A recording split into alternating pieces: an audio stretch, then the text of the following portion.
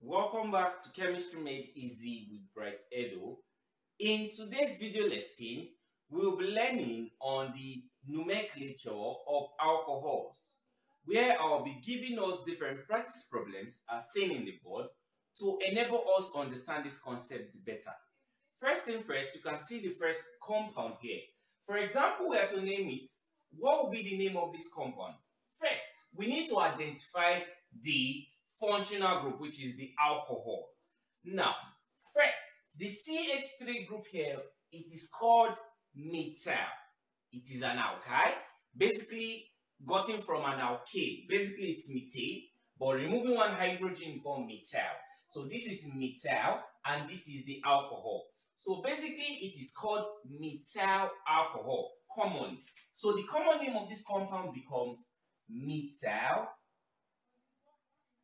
alcohol, and basically it is also called methanol. It is also called methanol.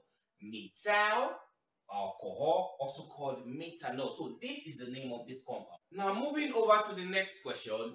This basically is an ethyl group, which is the CH3CH2 group. So this is an ethyl, or you say C2H5, okay, attached to the alcohol. So basically it's called ethyl alcohol. So it is called ethyl alcohol, also called ethanol.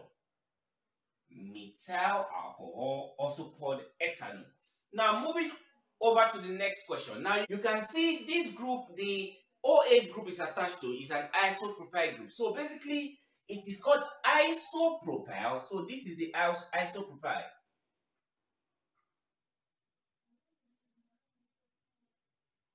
Okay, it's called an isopropyl attached to the alcohol. So it's called isopropyl alcohol. So the name of this compound becomes isopropyl alcohol.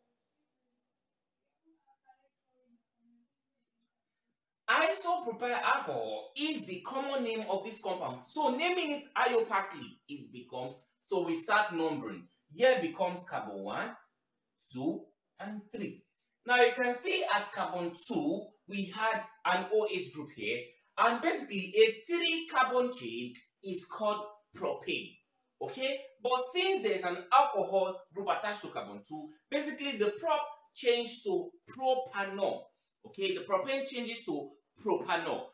But at carbon 2, to be specific, it is called 2-propanol. So basically the IUPAC name of this compound becomes 2-propanol. 2-propanol. Now moving further to the next compound. Now let's number. We start from here: carbon 1, carbon 2, and carbon 3. Still a 3-carbon chain compound called propane. But you can see this group here is called the methyl group. This is called the methyl group, and the methyl group is at carbon 2, and also the hydroxyl group, which is the OH group, the alcohol, is at carbon 2. So basically it becomes 2-methyl, because the methyl group is at carbon 2, 2-propanol, because it is a 3-carbon chain. Now moving on to the next question, let's number from here: 1, 2, 3, 4, and 5.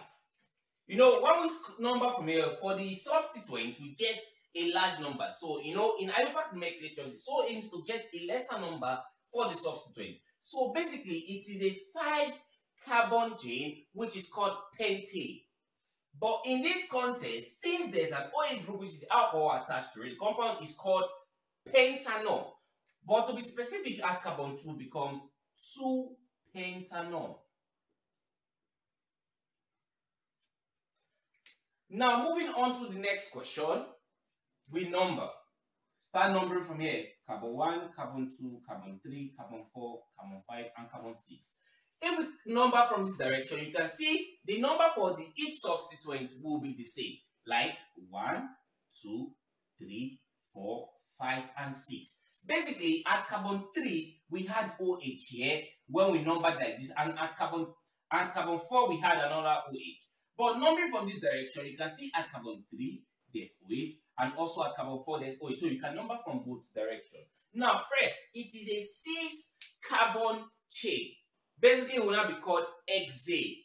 And now you can see there's 2 OH group in this compound. So what will be the nature of this compound? This compound will be called a diol.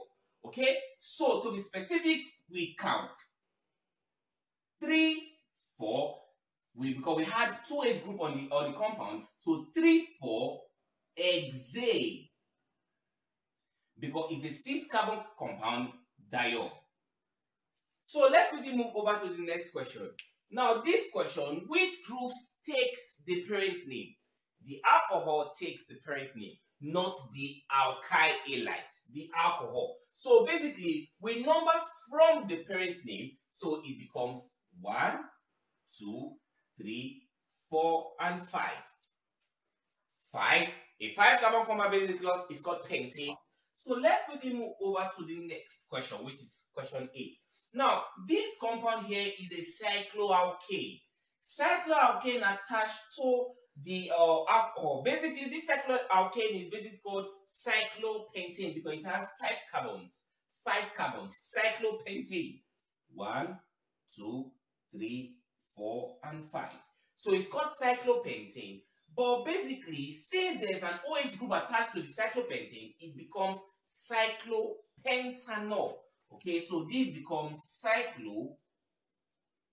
cyclopentanol.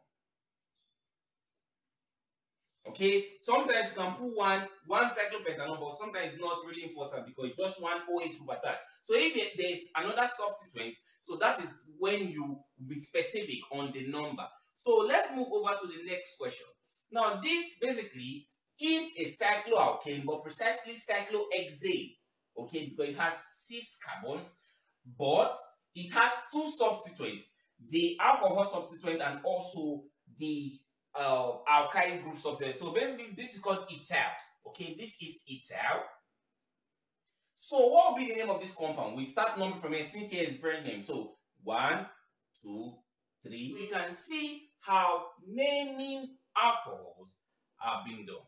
So if you've not yet subscribed to this channel, do well to hit the subscribe button and also share this video with your friends. Thanks for watching.